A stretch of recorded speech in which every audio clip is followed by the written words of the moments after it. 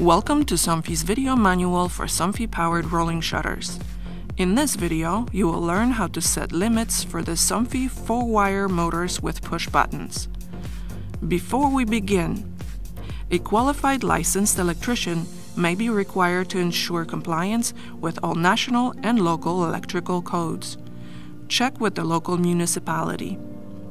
Do not use motor cable to penetrate building walls. Remember to create a drip loop to prevent water intrusion.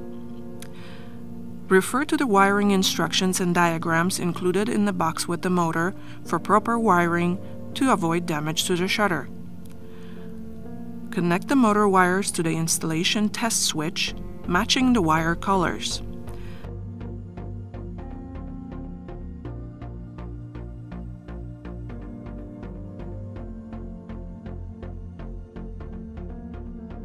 Then connect to power.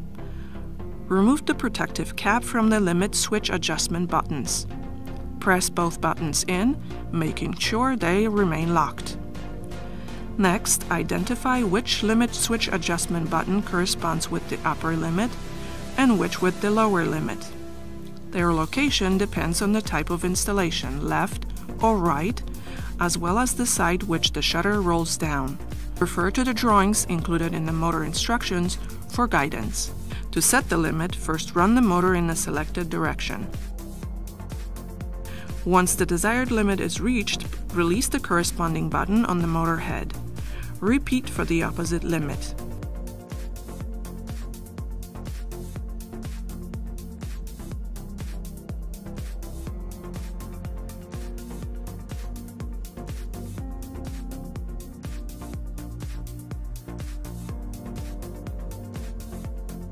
Allow the motor to run in both directions until it stops at each limit position.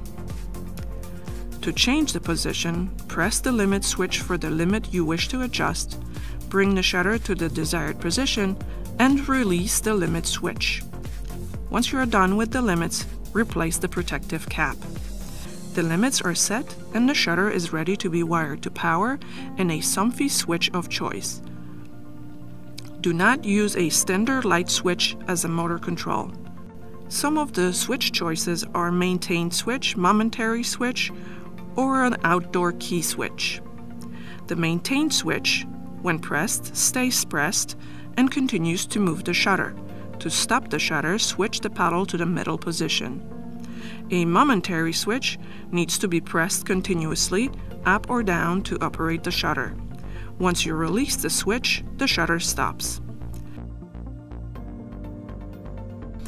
Do not wire 2 or more motors to one single pole switch. This will cause motors to malfunction. Use a double pole switch, which would isolate both motors.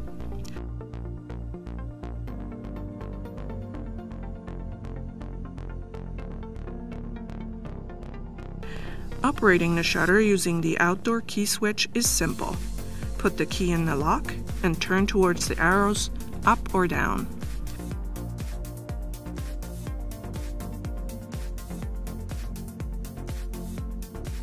After connecting the switch, always check the direction of operation. Make sure when pressing the up button, the shutter moves up. If the shutter goes down when pressing up, double check the wiring, make sure the connections in junction box and on the switch are correct. Thanks for watching.